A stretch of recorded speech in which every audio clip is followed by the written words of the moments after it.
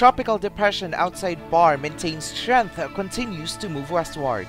In the latest tropical cyclone advisory issued by PAG-ASA at 11 a.m. on December 13, the identified tropical depression outside the Philippine Area of Responsibility continues to maintain its strength as it moves westward. The center of the tropical depression is estimated to be at 1,760 kilometers east of Mindanao, with maximum sustained winds of 55 kilometers per hour near the center and gustiness of up to 70 kilometers per hour. The said tropical depression is moving westward at 10 kilometers per hour.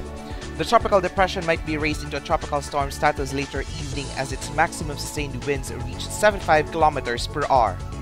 The tropical depression is forecasted to move generally west-northwestward and will likely enter the Philippine Area of Responsibility region as a severe tropical storm on Tuesday evening, December 14.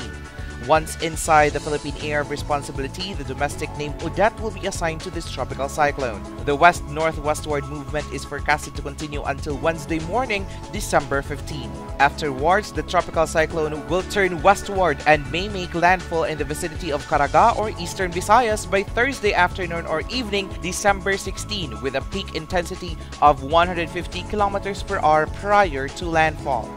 Stay tuned for more weather updates.